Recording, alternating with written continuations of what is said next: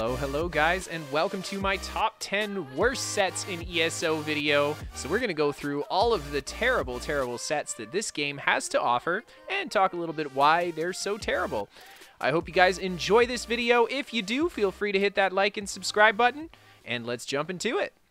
Alright guys, so let's start with set number 10. We have Glorious Defender. This is a heavy armor set from the Maelstrom Arena, and it was chosen for the 10th worst set in the game for this reason. We've got a pretty decent 2-3-4 piece. I mean, max health, weapon damage. Not terrible for kind of an offensive tank, I guess. But then on the 5 piece, when you deal damage with a light or heavy attack, you have a 9% chance to gain a 100% chance to dodge the next attack. Yeah, I don't know what to say. Off a light or heavy, that means if you throw out a weave every single time that you use a skill, in 10 seconds of combat, you're going to have a, well, you'll almost have one attack dodged. I mean, it'll be like more like, you know, 91%. So in 11 seconds of combat, you should see at least one attack dodged. Yeah, not super great, especially when there are much better alternative tank options than this set. Anyway, let's move on to number 9. We have Hatchling Shell. Now, this is another heavy armor set, but this guy is from Shadowfen, so it's pretty easy to get this one, opposed to Glorious Defender, which is a difficult set to get. Maelstrom Arena, too. Ugh, yuck. Anyway, Hatchling Shell, we've got physical resist, spell resist, healing taken, so we're looking at a very defensive kind of tank set here. And then we've got gain a damage shield that absorbs 5k damage every 15 seconds. Yeah, 5k is a really small damage shield, especially in PvP. That's 2,500 damage shield on a 15-second cooldown. I don't know, there's just so many other sets that you could use that give you better damage shields than this. I mean, there's a light armor set that will give you a damage shield when you crit heal. There is a medium armor set that gives you a damage shield Parabellum every 10 seconds or so, and it's twice the size of this thing. So there you have it, guys. Absolutely terrible damage shield. And then on top of it, it's weird to have this 5-piece on a physical spell resistance set. I mean, this is the kind of 5-piece you'd expect to see on, I don't know, a Magicka set, for example, but it's just counterintuitive, you know, to put damage shields on top of that increased physical spell resist. So it's like the set itself doesn't even make sense. Anyway, let's move on to the next one, guys. In number 8, we have Buffer of the Swift. Now, this is a light armor Cyrodiil set. It has been in the game a long time, actually since the game came out, so it's a very old set. We've got 2-piece maximum health, 3-piece healing taken, 4-piece reduced damage that you take from enemy players by 5%. Very interesting 4-piece there, so it's actually like looking pretty decent. Good 2, 3, 4-piece. That's a rare 4-piece there. Only a few sets in the game have that. But then we get to the 5-piece. When you take damage from a spell, you have a 10% chance to gain a damage shield that absorbs 2,580 damage for 6 seconds on a 4-second cooldown. That is such a small damage shield. I mean, we just talked about how small the Hatchling Shell damage shield was at 5k. This is half of that at 2.5k. Oh my gosh. And then on top of it, this thing is only going to proc off of incoming spell damage, and it's only a 10% chance to proc when you take an incoming spell attack. So there you have it, ladies and gentlemen. Absolutely terrible. Oh, if only it had a good 5-piece. A very interesting 4-piece on here, but it's such an awful 5-piece. But that 4-piece is the only reason that this set is not higher up on this, or sorry, further down on this list. So let's move on to number 7. We have Ashen Grip. This is a crafted set, and we're going to have quite a few crafted sets featured in this video, simply because there are some pretty freaking bad crafted sets in this game. Anyhow, let's take a look at Ashen Grip. Max health, weapon damage, weapon crit, so a little bit of a offensive kind of tank spec, I guess we're looking at. And then 5-piece, when you deal direct melee damage, you have a 10% chance to breathe fire damage to all enemies in front of you, doing 1,200 fire damage. And this is on a 4-second cooldown. Direct damage attacks. Let's think about that. That is so few attacks. That's not any AoEs. It's direct melee damage attacks, so that doesn't include any ranged stamina abilities. I'm talking only direct melee damage attacks. So stamina-based direct damage attacks. So we're looking at light and heavy attacks, and then a handful of skills that count as melee-based direct damage attacks. Yeah, this is the worst proc set in the game. It does so little damage. I mean, there are so many other proc sets that literally do 8 times more damage than this that you could use. But I guess this is so bad because it's a two-trait crafted set. Anyhow, let's move on to number 6. We have another crafted set, the elusive, the mighty Kvatch Gladiator. Now, I hate this set, and the reason I don't like this set is because it is like a really weak version of Elegance for a stamina build.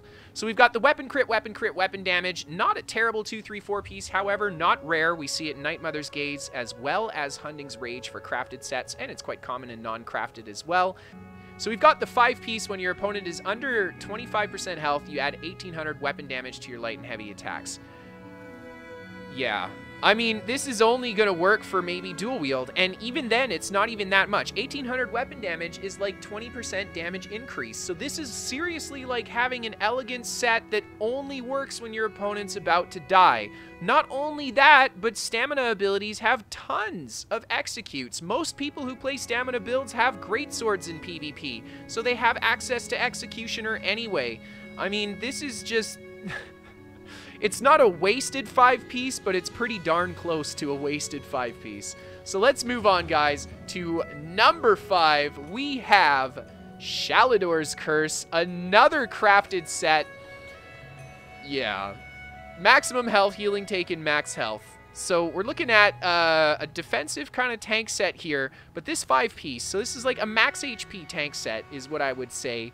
And look at this 5-piece. When you're under 50% health, dealing damage with a light attack heals you for 559 health. Really? Like, it's not higher than that. It's 559 health, and it's only on your light attacks. So, this is literally no healing. I mean, I don't even know what to say. This is awful. Just awful, awful healing. Especially since this set looks like it's favoring towards a max HP build. I mean, if you have 60k health, how many light attacks will it take for you to heal yourself when you're almost dead? Right? Let's think about that. Anyway, terrible, terrible set. Let's move on. So this is pretty much a wasted 5-piece at this point, actually. Pretty darn close. But when we get to number 4, we get to, well, something even better.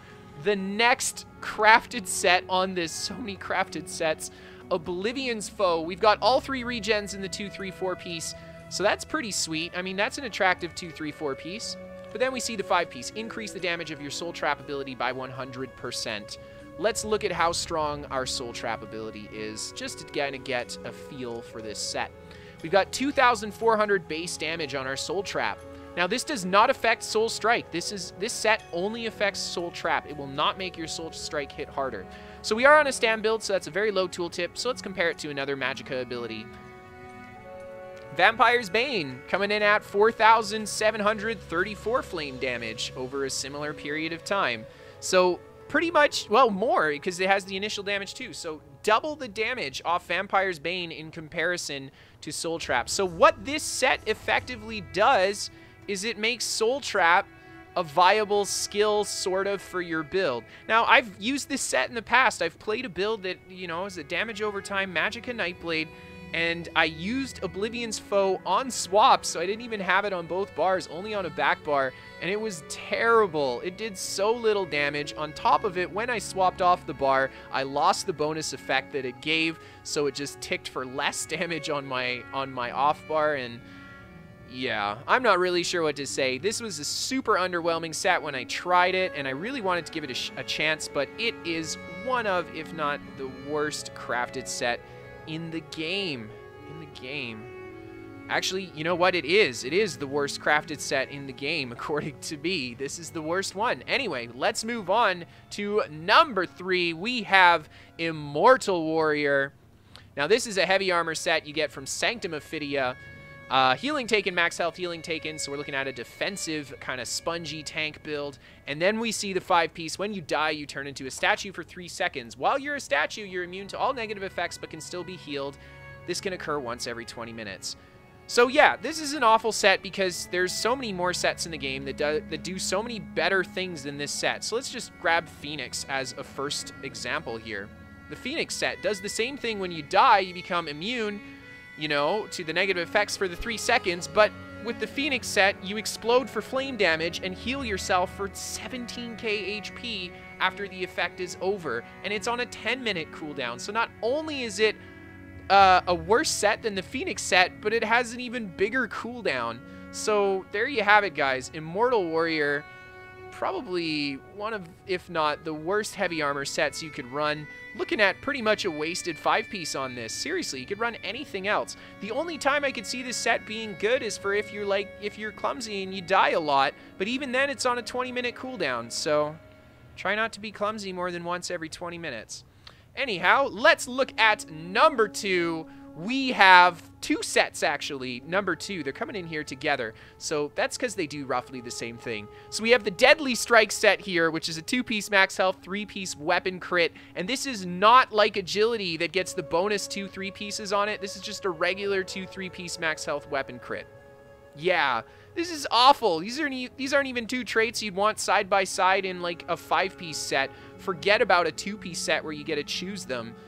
Better go with Agility. And then we have Deadly Strike's counterpart for Magicka, Wrath of the Imperium. Only slightly better because it offers spell damage, spell crit, which is 2 offensive stats. But yet again, you're much better off going for Willpower here or just any other 3-piece set. Seriously, there are other 3-piece sets that do cool things and different kinds of things, but this just does nothing. It just gives you kind of crappy stats, and you could pick Willpower, which would give you way more base stats anyway.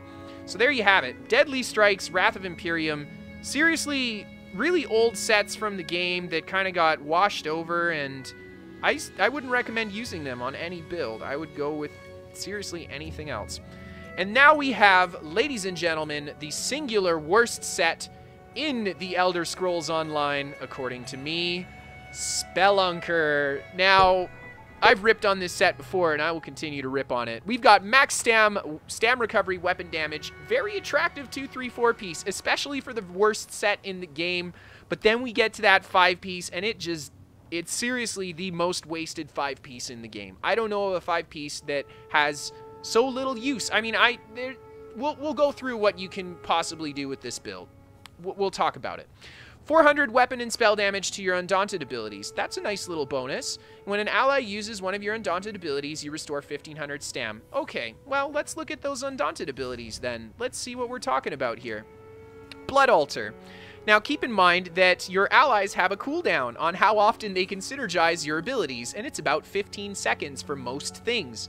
So if we use Blood Altar here, it could be good if we have a lot of people synergizing our Blood Altar. However, this is a stationary ability, so this is only really good if you're holding a spot, and all that the set really does is allow your Blood Altar to return a little bit of stamina, if people synergize it. So you're relying on other people here to get this set to work for you in sort of a niche situation anyway to begin with. Trapping Webs. Now this actually deals some decent damage, so it can take advantage of the damage bonus as well as take a bit of advantage of the synergy bonus. However, Trapping Webs is just kind of a really crappy skill. It's not really good for PvE, it doesn't add a lot of damage to your rotation, and for PvP, I mean, outside of incredibly well-coordinated duo gameplay, I can't see Trapping Webs being used effectively by anybody, really. So there you have it. Just unfortunate that this is the skill that it can buff, but it's just such a useless skill. And then we have Inner Fire, Inner Beast. This does no damage. This is not a viable damage skill. This is only a pull for a boss. So absolutely wasted for this set, and you only get 1 synergy off it, so I would say wasted yet again. Then we've got Bone Surge, Spike, Bone Shield. Same kind of issue with Blood Altar here. So this is a good ability, and you could take advantage of the synergy to have a lot of sustain on your Bone Shield. However, you're relying on the fact that you have a lot of allies around you synergizing it. And when I say a lot, I mean a lot, because they have a 15-second cooldown. So that means you need a minimum of 4 allies around you in order to keep at least 1 synergy going every single time you could possibly have one. So there you have it. It's just not really working out.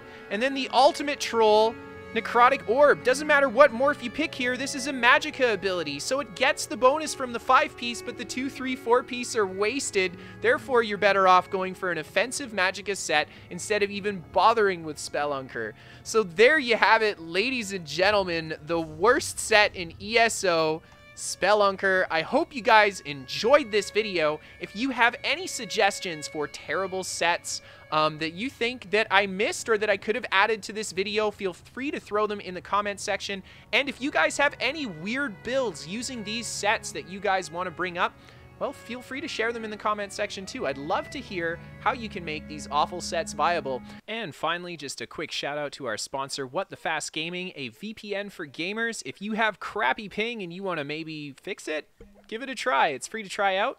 Link in the description as always. Have a great night, guys.